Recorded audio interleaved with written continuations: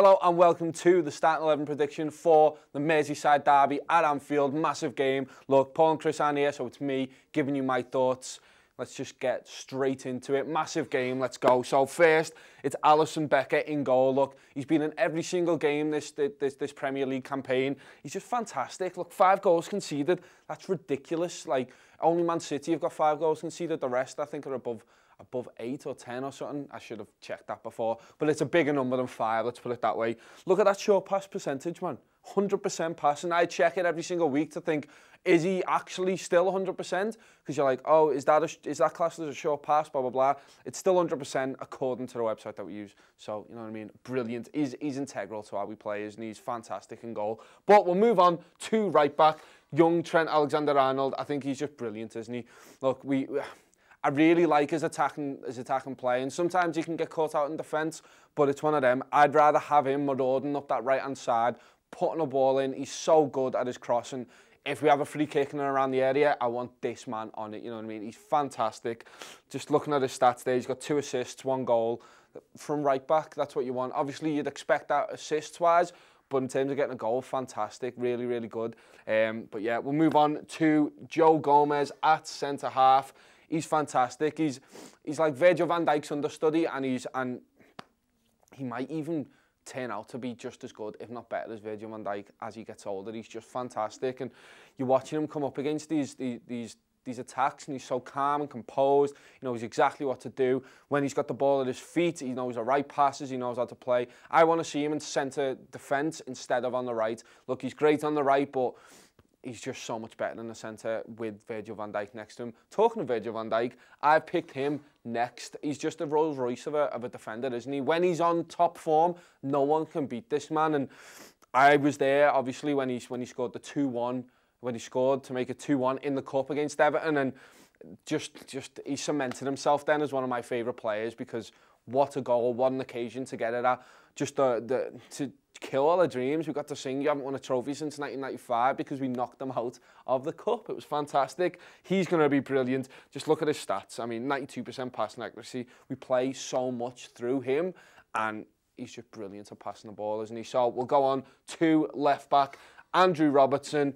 Look, fantastic player, isn't he? When we use him as a proper outlet on that left-hand side, some of the crosses he puts in are world class, and the work rate that he puts in, just the way he conducts himself on the field, he's one of my favourite players. And every time you listen to him do an interview, you're like, this man is I'm so happy we've got him. He did an interview the other day and he was talking about his whole career and getting to Liverpool and how he needed to learn how to play Klopp's style. And it's amazing, just the transformation. Obviously, when he came in, we could see he was a bit of we knew what he had, but was he going to like kick on? And he has massively, and he's been an integral part of this team. Can't wait to see him play. Next, we have in the centre of midfield, Fabinho. Look, there's been a lot of debate. Should he start?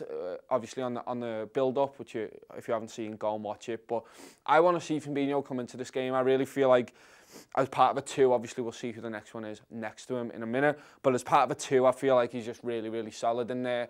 He's starting to come into his own a little bit in terms of his passing. Obviously he's had a few bad games this season, but he's just brilliant, isn't he?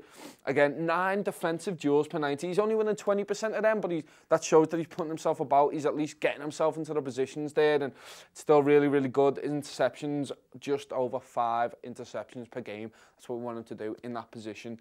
Yeah, I'd really like to see him. Next to him is Gini Wijnaldum. He's been our best midfielder this season by a mile. In my opinion, I really feel like he's a stalwart of that team now. Obviously, 1 goal, we'd like to see him get more than that. But in terms of, he's been playing a 6, he's been playing deeper roles, so you can understand why he's not been getting too many. I'd like to see him have a little bit of license to go forward, especially with Fabinho sitting next to him. It'd be really nice to see Gini Wijnaldum kind of push on and assist that attack, because he's really good at that. Look, we bought him as an attacking midfielder, didn't we? And that's what I really want to see.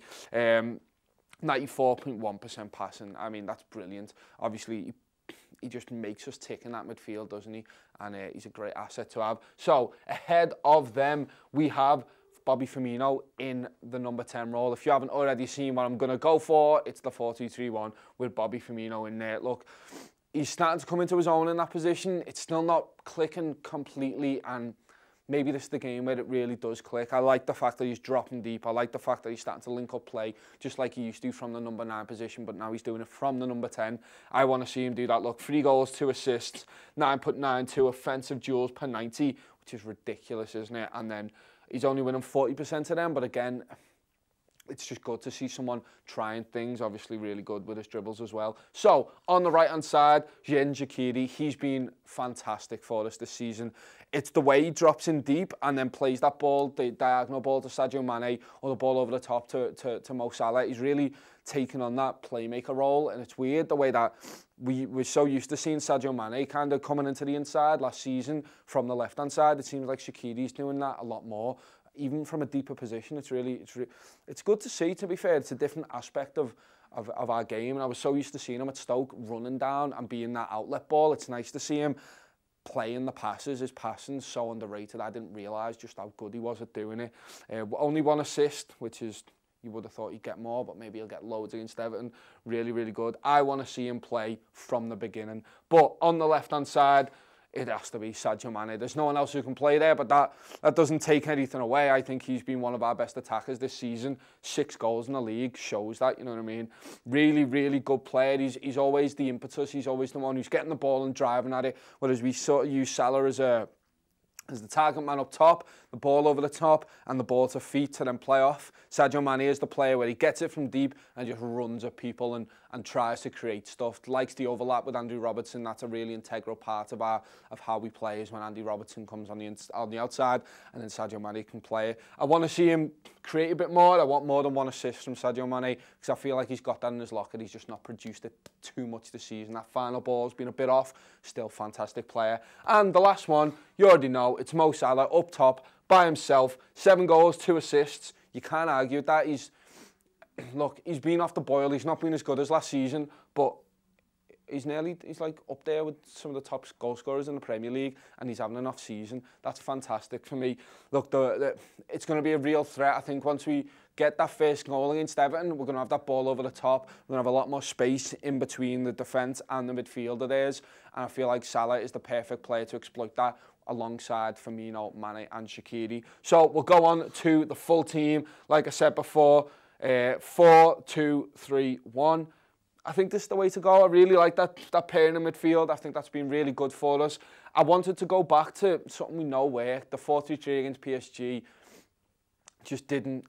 It just kind of, it was lacklustre, wasn't it? We've seen 4-3-3 not really work a few times this season. We're going to have a lot of possession of the ball. I want Wijnaldum to be able to pull over to Robertson, to pull Fabinho to pull over to Alexander-Arnold, let them go up the wings and they can fill in. Just a lot of fluidity. Gives us a really solid base, I feel. And then we've got them from 4 who are fantastic. Obviously with the addition of maybe Robertson or Alexander-Arnold, depending on which one decides to go up in that phase of play. I think this is the team that can beat Everton. I think this is the team that Jurgen Klopp will pick just because he knows it works. I really want to see Fabinho in there. There's some talk, I mean, you could say Keita comes in, maybe Firmino. It was an interesting point brought up, is that we bring Firmino up there, put Firmino in the 9, Salah on the right-hand side, and then put Naby Keita in that number 10 role. I wouldn't be opposed to seeing that. I really want to see Keita play in this game. I think it's probably going to be off the bench, if I'm honest. But I wouldn't be opposed again to seeing maybe him alongside Wijnaldum in there, if you're not going to put Fabinho in there. I think Wijnaldum's got to play. Maybe you put Milner in there, you never know. Milner's one of the... He just puts himself about. He's always trying to win the ball back. He's always got so much energy and desire to win, and that's going to carry on through the team. I feel like Milner would be a great shout. So Milner, Keita could come in there. I mean, maybe Sturridge could come in there, but I think we should use him as a sub, really. If you have any thoughts, I mean, you could put Lovren in there, but I want to see them 2 play. I really do want to see them 2 play. But let me know what you want to see, basically, because, look, this is just my opinion of what Jurgen Klopp will pick. Obviously, Jurgen Klopp will pick what Jurgen Klopp wants. But I think this is a good enough team to go out there and beat them. Like I say, you tell me if you think this team can beat them, what the score's going to be, who you want to see play instead, what formation, what kind of style you want us to go out there and beat Everton with, because we are going to beat them. But anyway, I'm wearing one of these jumpers. Go out and buy them. There'll be a link in the description if I remember to do it, which I will. Go out there and buy them. They're still, I think, international shipping's ending soon, but if you want to get one for the UK, you can do, but it's limited, so go and get one now. But yeah, like I say, thank you everyone for watching. Let me know all your thoughts on this, and I'll see you next time.